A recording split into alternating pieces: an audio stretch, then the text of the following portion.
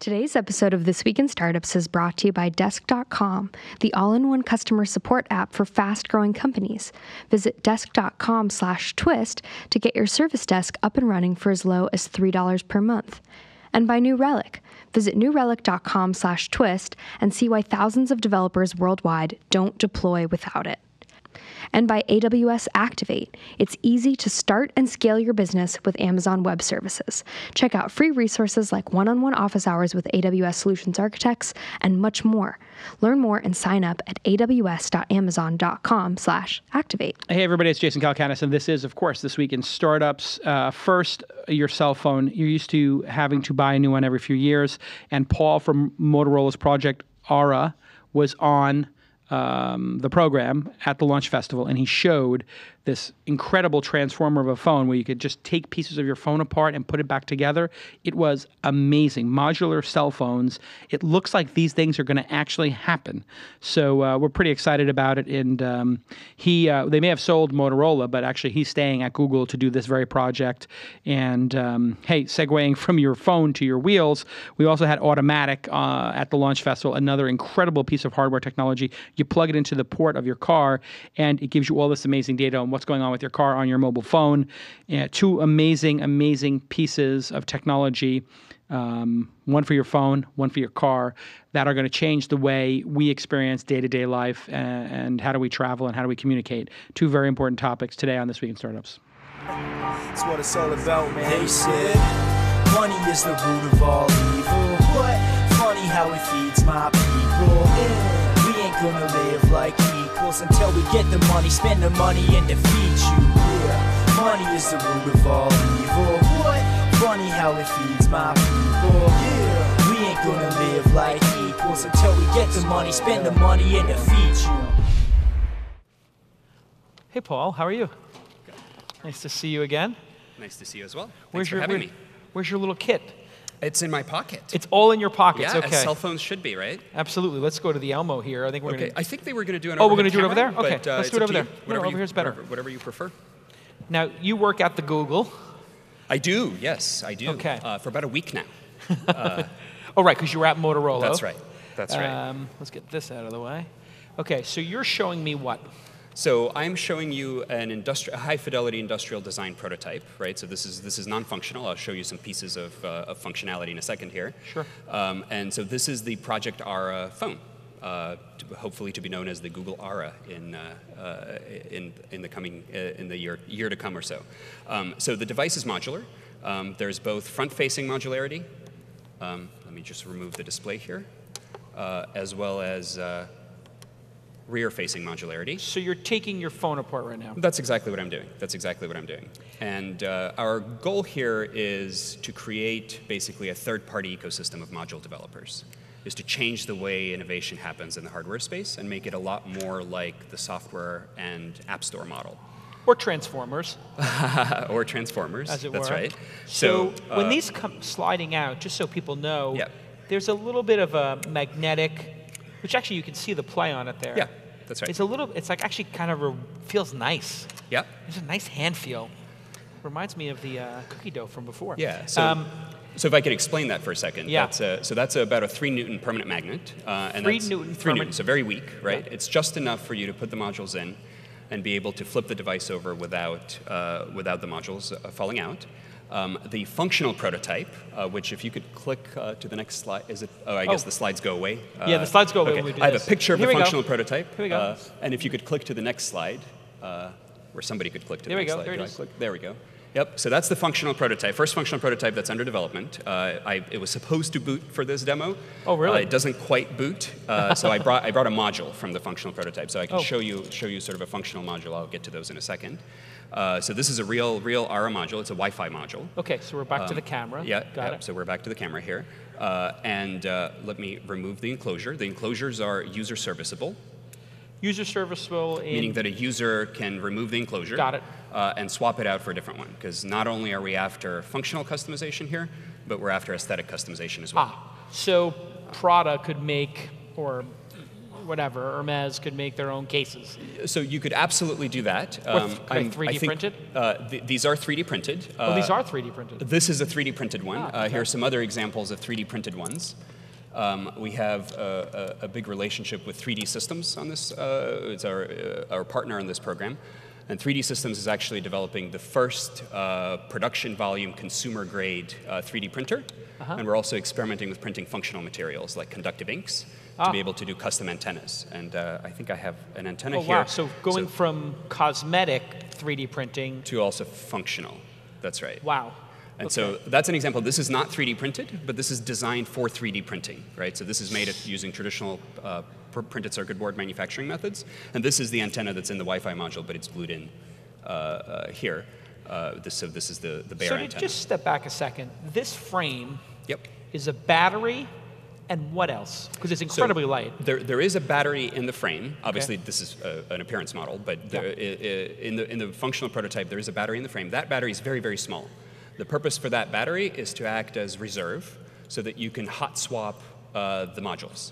And that includes the battery modules. And so this module could be a battery. It could easily be a battery. The 2x2. A 2x2, that's right. Battery. Or I could do a 1x2 battery. Or you could do a 1x2 or a 1x1, although that wouldn't be very much battery capacity. Maybe a small amount. Any module can be a power source, power sink, or a power storage device. Or anything else for that matter, right? So the modules, the only thing that we constrain is this partitioning scheme, what we call the 1x1, 1x2, 2x2. Got it. And we provide to the developer community the module developers kit, which is basically an open platform specification and a reference implementation that allows anybody to create their own modules for this platform. And that MDK is free and open. We'll publish it probably in a little over a month. So if Yves Bahar, who was on the stage yesterday, says, I want to create a module for a jam box, speaker-ish kind of thing, he could make a 1x1, 2x2, 1x2, or whatever this is called. That's right. The front-facing modules have a slightly different parceling scheme. Right. Or partition So scheme. you could basically have someone like Jawbone make their own speaker system for this, or Beats by Dre. And I could say, you know what, I'm going to a party. I want to put a subwoofer and 4 speakers back here and battery life, but I don't need the camera. That's right. That's exactly right. And so you could even imagine sharing modules inside a family, right? I think that works better, perhaps. That's more appealing to perhaps lower end users who can't afford sort of a high definition camera, but might be able to sort of pool resources to do that. We really set out to design the platform for 6 billion people, and that's 1 billion of existing smartphone users today, and 5 billion feature phone users. And that's part of Google's objectives, right? Is to bring the internet, and in our case, the mobile internet, to the next 5 billion. Yes, New Relic. New Relic saved my life, and they saved the life of Nike, Warby Parker, Airbnb, Comcast, and AT&T every day. I know this because I went through it myself. We had tons of problems when Inside.com launched, and like any startup, we're trying to figure it out. We had a lot of pressure on us. And when we had New Relic on our systems, it was, as I've said before, like the hand of God just saying, like, here's all the things that could possibly be wrong, and just whoop, bing. Here is the exact problem you're having. This is why your database servers have too much load. This is the piece of code. Here's where to fix it. Bang, we go in like surgeons and fix it.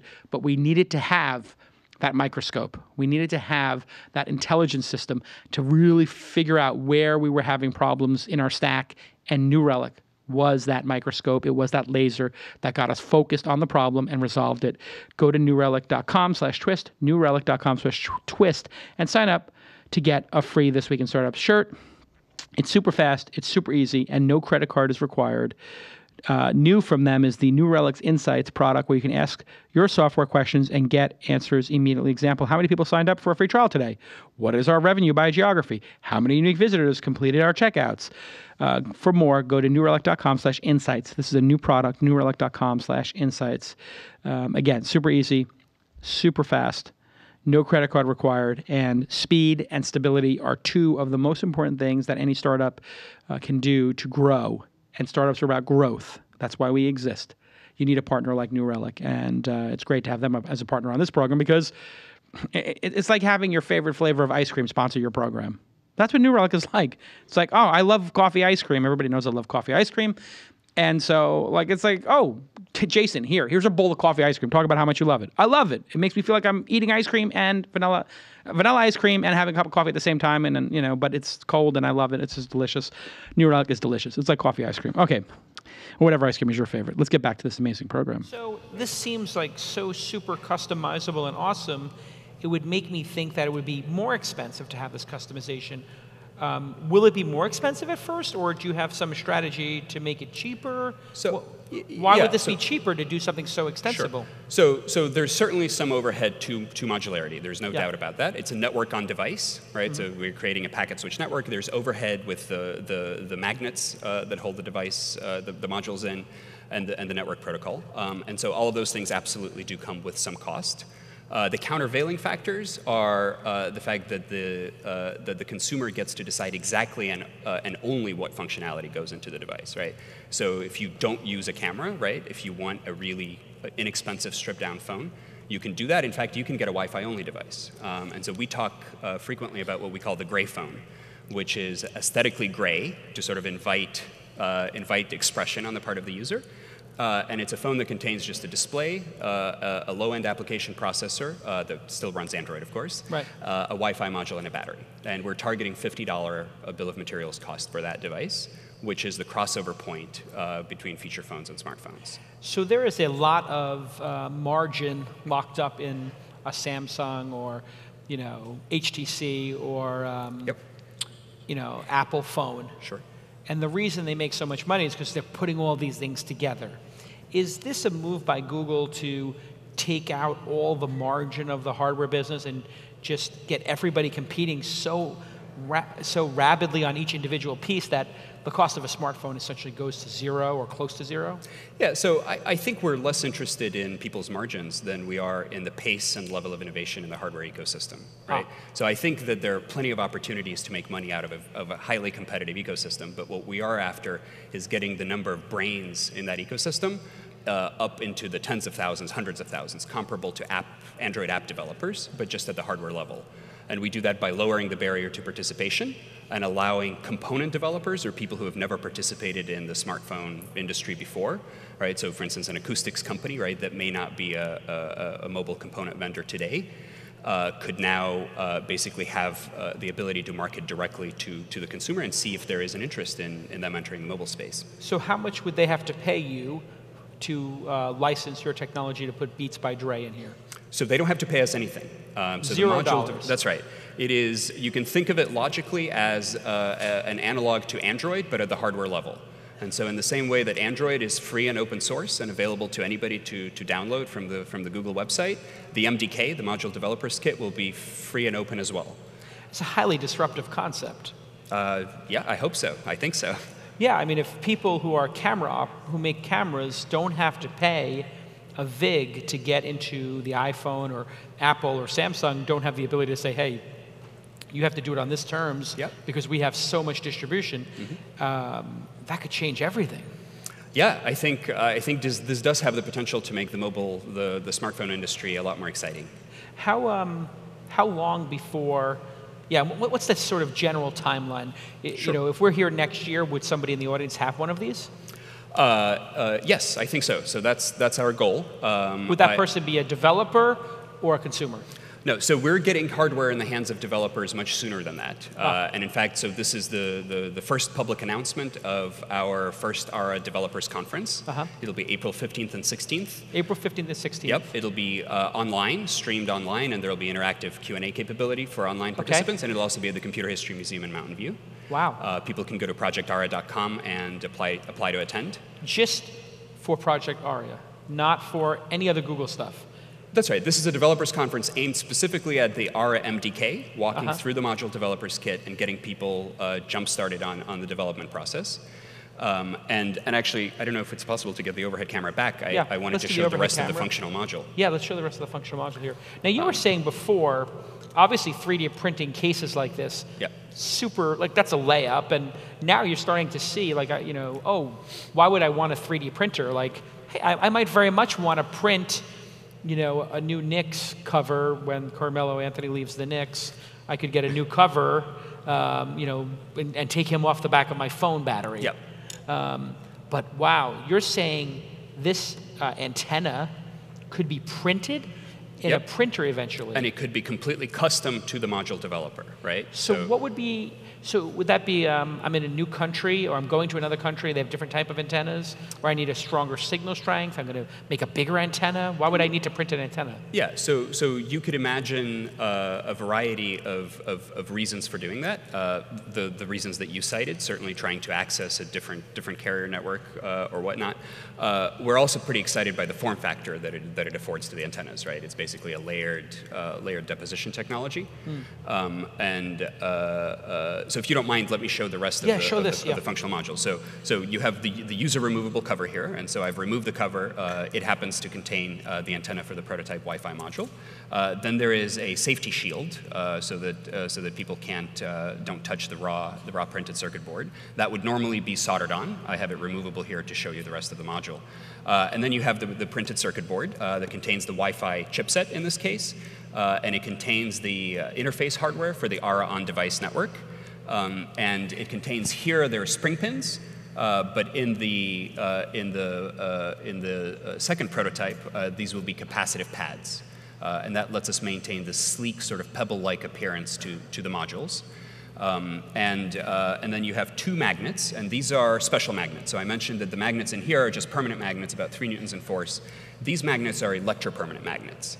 So an electropermanent magnet is one that is passive in both the on-state and the off-state, but requires a voltage kick to transition between the two states. And so when they're turned on, the strength of the magnets goes up by about an order of magnitude, so to about 30 newtons, and that's more than you can exert with your finger to pry out the modules. Right. And again, the purpose of the magnets is also to sort of overcome this notion of the fact that a modular device has to be bulky and boxy and Lego-like. Yeah. And that it can be sleek and it can be sexy and the industrial design can be beautiful. So we went for this pebble-like appearance with no card edge connectors.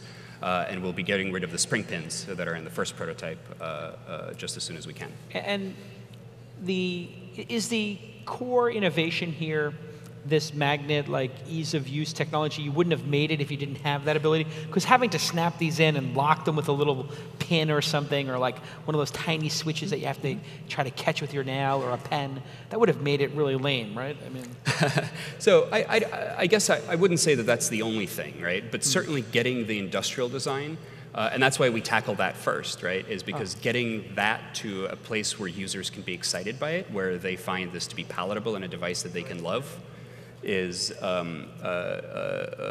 we thought was a long pole in the tent for a modular device. And this we may not have been able to do that 10 years ago, for instance, or 20 years ago when things were bigger. So the ability to get the modular overhead down to a manageable level, to under 25% or so, is really the enabler. These connectors here that transfer data.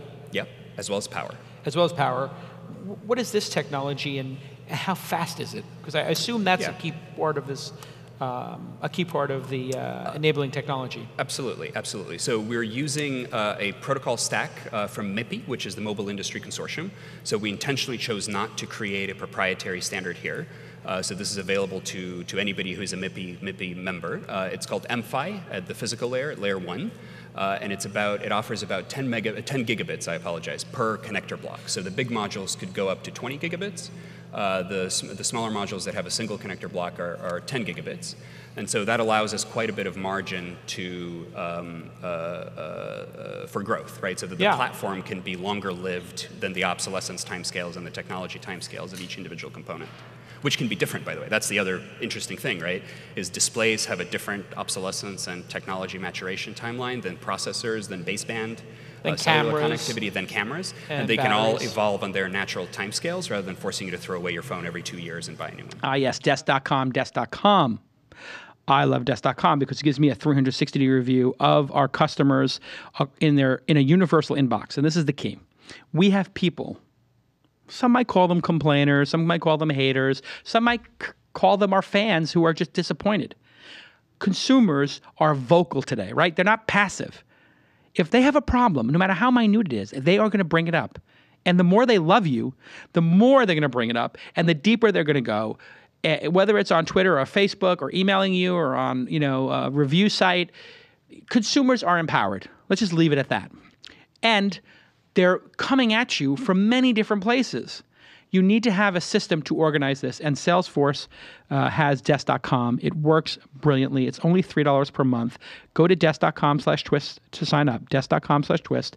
And we use it to manage all the email support for our conferences and This Week in Startups. And we can say, like, hey, this issue is resolved, or here's a standard template to respond to that issue. So you don't have 10 different people with 7 different ways of telling people pieces of information, and they get conflicting reports. Oh, I called the support line, they said this. Oh, I emailed you, this person said this. Oh, producer Gina said that. Oh, Emily said that. We want to have a united front. We want to have a clean, smooth support system, and that's why we use desk.com. You can use it everywhere, on your desktop, on your tablet, and on mobile. And they have advanced analytics, so you can learn from the customer support how your product should change, right? And what features you should put in or take out of your product. And you can improve your agent productivity as well. If you have if you have a high, a large number of customer support, you can improve the productivity of each agent by routing feedback to your product management teams. We use it. It's great. Desk.com/twist. Thank you for sponsoring the program and making a brilliant product that everybody loves so much. Let's get back to this amazing episode. It seems like the screens get better every 2 years. 18 months? Yeah, that's probably about right. But like cellular connectivity goes from 3G to 4G to LTE much slower than that, for instance. Right, that might be a 4-year, that's right. 5-year cycle. Exactly. And so you could just slide out your 4G connector or whatever it is, that's right. your antenna and everything, and just start over. Yep, absolutely. And perhaps, that's exactly right. Or keep your identity, right, on a single module and move it between that's an devices. interesting concept. So I take out my identity and say, here, take my phone for the day. That's right. You can use it. It's all functional, but none of my pictures are on it. Yep. Or move between phones, or have a work phone and the same I phone be a a work phablet. phone and a home phone, but just with a swap of a. Or if I wanted to go from a phablet to one with a keyboard, a BlackBerry style device. Yeah, so you can do that, all right? So if you remove the front module, there will be, the only thing that's fixed is the location of these connector blocks. I guess I'm not showing this to anybody other than you. They can see it from there. But the other thing we're doing is so these endoskeletons, we have a couple of them in the works. So here's a mini version. This is beautiful.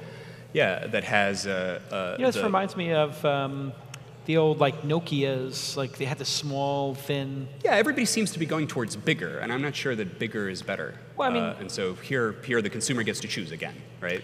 Yeah, and this has these 1x2s. So if one of these was, they're interchangeable. So right, I could take the camera and I could just swap out the camera and my. Well, that's interesting. They magnet together. I could swap out the camera and my memory chip and my SIM. Yep. And move it to my bigger phone and back. That's exactly right. And the endoskeletons, that's what we call the sort of the backplane here. We expect them to be fairly inexpensive. So they do very little other than just routing data packets. It's a network switch. So these endos would be tens of dollars maybe or something. That's right.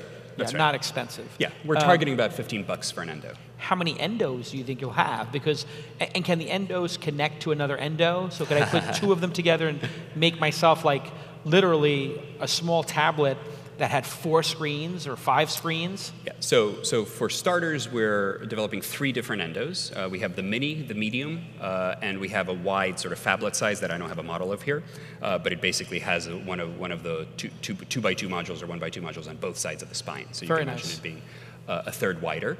And in terms of connecting endos and creating sort of things that are no longer smartphone-y, I think there's a lot. I think the possibilities are actually limitless.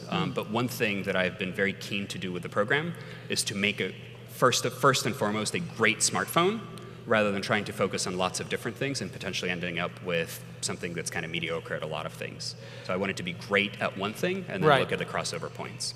And the only thing that Google owns in all of this is the Endo core enabling technology. Everything else is up for grabs. Anybody can participate. That's right. Anybody can participate. Certainly we want to maintain some control of the platform, right? Yeah. To ensure that there's a cohesion to the developer community, that it doesn't get fractured as we start building it up.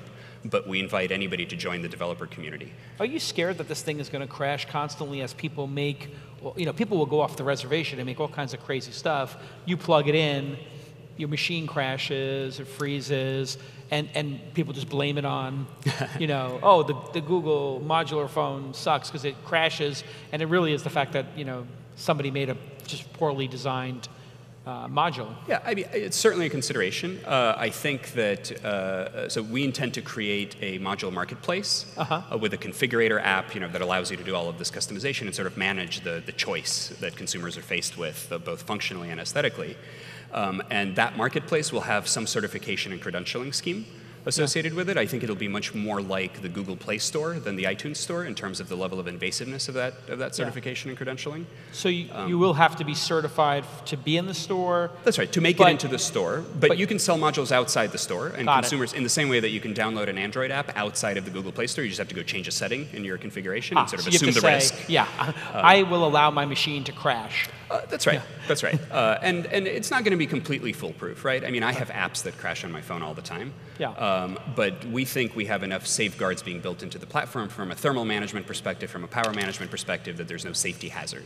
I predict and then if a module is a bad module, right, then the phone will stop working, the user will take it out and know not to buy that module anymore. I'm predicting next year we're going to have a couple of companies on this stage who are launching module technology. I hope so. As a startup. I mean, if this winds up getting some kind of adoption in the way Google has with, say, Chrome or Android, my God, this could be an amazing ecosystem to build a startup on making cameras.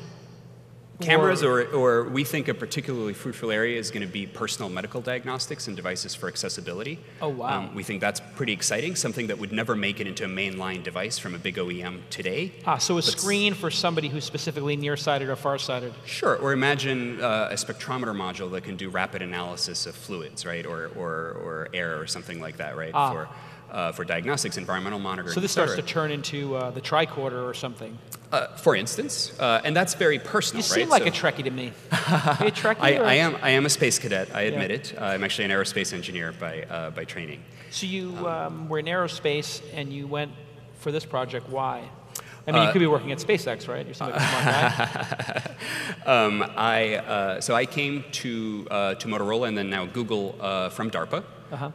And the organization that Project Ara is being developed in is called ATAP, Advanced Technologies and Projects, so it's now Google ATAP. And we have a pretty interesting premise, which is to try the DARPA innovation model in the private sector. And so that is a fairly short duration, very intense, focused projects that are at the intersection of fundamental science and a driving moonshot type practical application. And we use external communities of performers. So there are actually 3 people at Google, myself included, who work on this project. But there are hundreds of people, around 100, probably a little north of 100, dozen or more performers that are external. What's it like to work for Larry and Sergey? I mean, they must love you because this is like a great, crazy moonshot. Do they say, hey, I'm coming by to visit you? Do they interact with you on a regular basis? Or is it like, see me when you're done? So I am new to Google. I did have an opportunity to brief Larry early on in my tenure at Motorola on the project. I think it is very resonant with Google values in general, right? And I think our objectives of sort of revolutionizing and democratizing the hardware ecosystem and reaching, on the user-facing side, reaching the next 5 billion, I think are pretty well aligned with. And they'll just give you whatever resources you need for a project like this, right? Like, they're not stingy about like, hey, spend money and try to make this work. It's just like, hey, go for it. So I guess I would phrase it this way. I think that that ideas are in shorter supply. So I think we're idea limited rather than resource limited. Project Ara is going to be held on the first webcast. Will be at what website? Where would we go? ProjectAra.com. Oh, okay. And that website went live. ARA.com. ARA, right. ProjectAra.com. And April 16th, you said? April 15th and 16th. So April 15th and 16th, they can go to ProjectAra.com and watch and learn. Yep. And if they want to participate at the Computer History Museum, they got to just email you and get a... Yeah, so there's a registration page, both for online and for in-person participation. Yeah. And we certainly welcome both. And also developers of all shapes and sizes, right? So from startups all the way to large OEMs, non-traditional participants in the smartphone industry. We really want to break it wide open. Awesome. Paul, this is amazing stuff, and congratulations on the progress. And let's give a big round of applause for showing us the latest. Car automation is getting big. We saw vehicle earlier, and one company is really making progress in this regard, and it's called Automatic, and Thejo is their CEO. Come on out, Thejo. You are making cars smarter. Yep. And how are you doing that? The way automatic works is, there's this little guy, and it connects to a standard port that every car sold since 1996 has. And it talks to your smartphone over Bluetooth, and your phone is connected to the internet, and that now allows us to connect to the computer of your car and do lots of cool stuff. And this port on the car is called the OD something? OBD2 port. It's the onboard diagnostics port. Yeah. Onboard diagnostics port. ODP, P.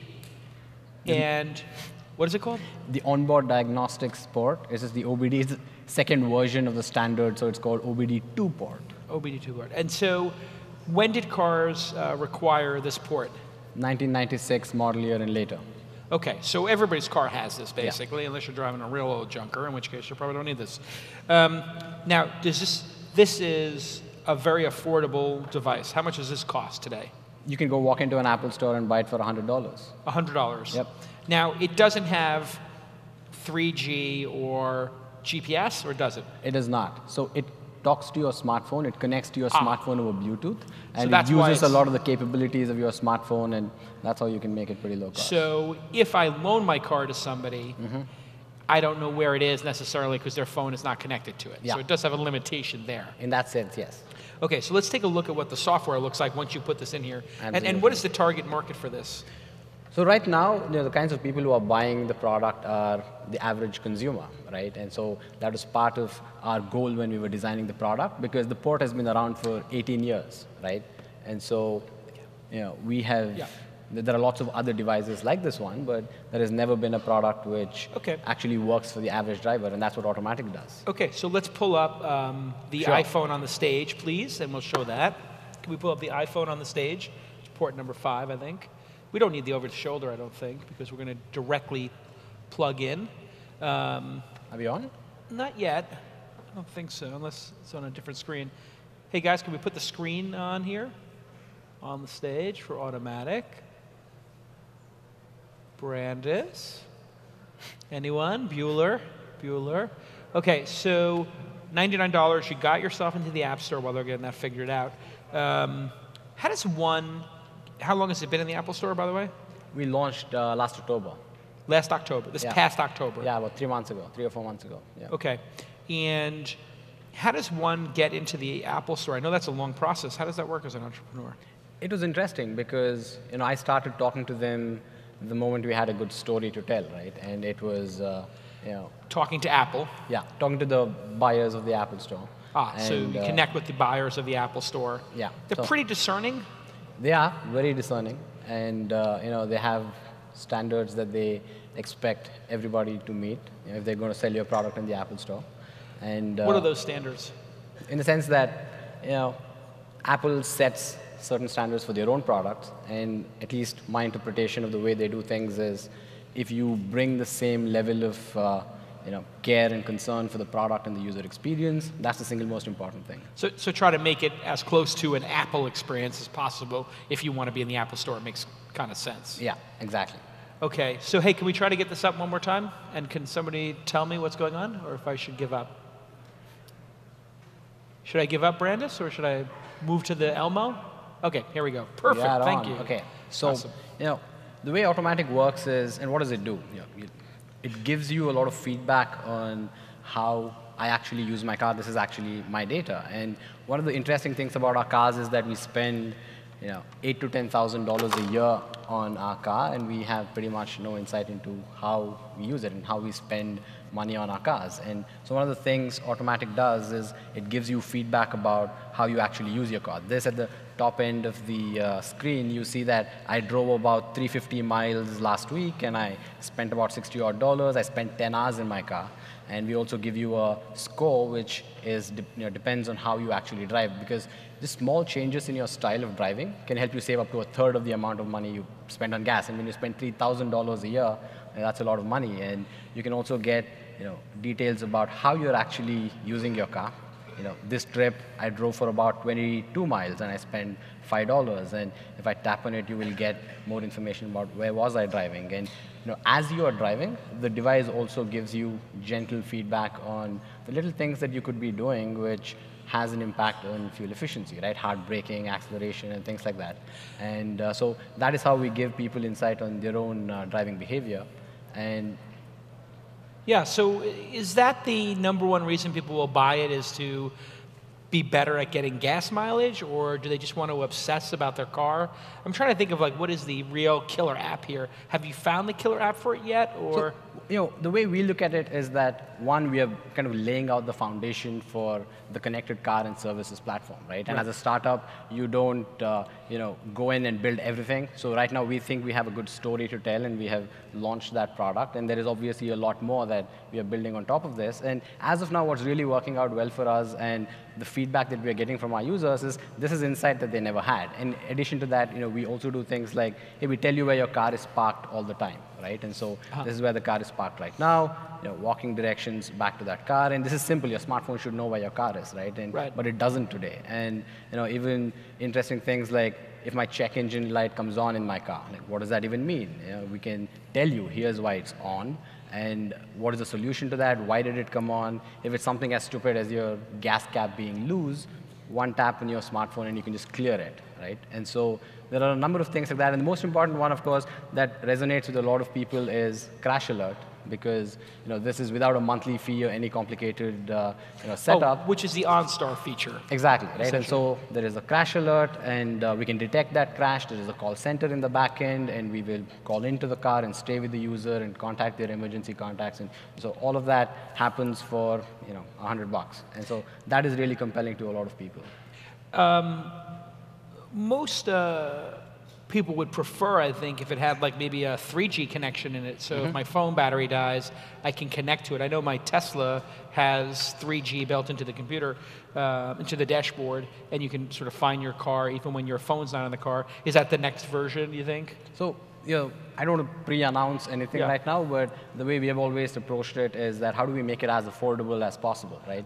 And this is something that historically, when you want to add connectivity to cars and you have like a $30, $40 subscription fee, it's generally not worked out. Even major companies like Ford take the strategy where, hey, you bring your own connectivity, right? And so that, and that we feel is the right approach. And so that's what we are working towards. Amazon did that WhisperNet, I think, kind of deal on the books and stuff like that. Can't you do like a $5 a year, like very low utilization data, or is that too hard to do now? It's not too hard to do, and that is a great idea, yes. Okay, great, so that's coming soon. You had some I did not say that. I know, I did. We have some statistics, maybe? You had some statistics so to can share? we move on to the next slide? Yeah, let's go to the slides for a second. Okay, here we go. So, one other thing we are doing with all of the data that we see from our users is we get to see an enormous amount of data that is coming in from cars and how do people actually drive. And this is analysis that our data scientists are doing. And what you're seeing on screen right here is information about how are cars actually performing on the roads. Right? This is kind of hundreds of thousands of miles of actual driving data. And this is the kind of data that we are already exposing on our blog. You can go read about it. You will see that most cars are, most fuel efficient at about 50, 55 miles an hour, and then they dramatically start dropping after that. And this is the kind of really good insight that we have about how people drive. And we're going to be able to personalize it and give every user of Automatic that information for their car. And we're also doing some fun stuff, like if you ask the question, how do you kind of bust some myths around driving, or maybe even confirm some myths around driving and driving behavior and the stereotypes around that? So if you ask the question, how do luxury car drivers drive their cars? Are they aggressive drivers? Are they bad drivers? And if you consider different types of luxury cars, how do they drive? This is Audi A4 drivers. What this graphic actually shows you is the line in the middle is the heat map. The taller the graphic around the line in the middle, the harder they are accelerating and braking, right? And so, so that is what this shows for Audi A4 drivers. But if you look at it for BMW drivers, you will see that they actually do that a lot more, and they're really slamming on the gas and brakes. And so this is data for, again, hundreds of thousands of miles of driving across different drivers. And this is an actual. This is the truth. This is not No, this is data from actual automatic users, right? And of course, we are very paranoid about user privacy and all that. This is just aggregate data across different users, but it allows us to see patterns that simply weren't available before. And this is the kind of interesting work that we're doing right now, and will slowly be exposed to all of our users. So you can start to figure out who is a good or a bad driver from this kind of data? We absolutely can. And so the way we think about it is, at the end of the day, that is data and information for the user, and we just hold up a mirror and they get to decide what to do with that information. Do you think there will become a time, and we're already seeing this with some insurance policies about the amount of miles you're going, but do you think there's a time where my insurance would be tied to something like this? I mean, that is the big fear and opportunity. Yeah. Obviously, BMW drivers have no interest in sharing this and having their insurance go up, but the Audi driver might be very interested in lowering their insurance and saying, look, I don't slam on my brakes, I don't speed, you can have all my data, just give me a lower rate. Yeah, and that is already happening in the insurance industry. It's called usage-based insurance, and people might be familiar with ads on TV that various insurance companies are starting to do that. But the problem with those models is exactly what you described, is you don't want to take a device from your insurance company and have them own all of your data. And the benefit of this whole system is that at the end of the day, you control it, right? If you want to share it, you can share it. If you don't want to, you know, it's up to you. It's usage-based now, though, which is just how many miles I go. My insurance is based on how many miles I drive. And that's starting. Yeah. And it's not popular yet. It's not the mass market, but that is the direction in which that industry is moving. When will you think style of driving, starts impacting insurance? 5 years from now, 10 years from now? It has already started, right? And really? So, yeah. There are people tracking speed? So when you can sign up with some insurance companies for specific products, which will collect data about your style of driving, and they will charge you accordingly.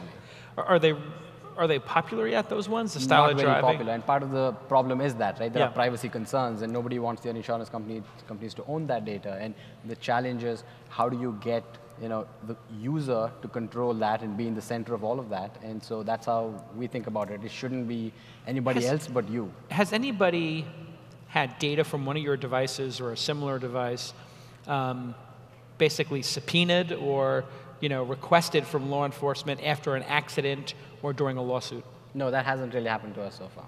Hasn't happened to you? No. Does that happen in the marketplace where people say, hey, we know you have a black box in there, we want that data because we want to sue you, or you could be at fault or you're not at fault? Yeah, and that's definitely a risk. And because that is a pretty serious issue, a law is making its way through Congress right now, which basically says, hey, any data related to your car, the consumer owns it, right? And it starts from there, and they get to decide what happens to that data. And so it's being regulated, and I think over the next few years that will absolutely happen. Do you think, though, our data, we can own the data, but a judge could say, hey, listen, we think you're at fault. We're going to get that data from you and force you to give it. I mean, what do you think is going to happen there? Do you think it should happen? Do you think it will be better for society if all of our data is actually subpoenaable, discoverable, or do you think it'd be, because it could make everybody a safer driver? Probably, and that is the general trend towards which, once you start connecting all of these devices, there are 200 million non-commercial passenger cars on the road in the US, right? And that is a whole lot of vehicles. These are the most expensive computers we own. They've never been connected. And so a lot of these questions are going to become very important as this huge part of the economy suddenly comes online and gets connected. Yeah. And there aren't easy answers. We have struggled with those questions in other aspects of technology as they get connected up. And we're going to struggle with those same questions in this aspect too. And we'll see how that goes. Great. But anyway, so going forward, the other thing that we're trying to do with Automatic is the fundamental goal is to connect that expensive computer we own and make the ownership experience better. And is there another slide, by the way? Not really, no. No, okay, So great. there is no slide here. Okay. So I'm just going to go to the next slide. And so what we're doing next, and taking that one step further, and today we are announcing that we are integrating, how do you make your car a node in the larger Internet of Things of our life, right? How do you make it talk to all of the other services that we are really familiar with? And that's what we are enabling today. We're announcing that we are going to be a channel on If This, Then That. IFT, you guys might all be familiar with that. And what IFT does is it's a service which makes it very easy for any service to talk to any other service without you having to write any code or program it. So you have an example of how Absolutely. this might work? Yeah. And so some of the things that you can do with it are, you can text your significant other when you leave work automatically. The moment you switch on your ignition, boom, the text message goes out. The moment you go home and park your car, you can turn on the lights because it's connected in the back end. Your car is now talking to the Philips Hue light bulb or your smart home hub or something like that. When your check engine light comes on in the car, you can set it up so that your mechanic gets all of the details of what is wrong with your car, and your phone number and all of that just goes to him immediately, and he takes care of it. So there's lots more that can be done, and we have a number of recipes that have already been set up and created on IFT, and all of you should definitely go and play with it and create more of your own, depending on all of the services that are on IFT. And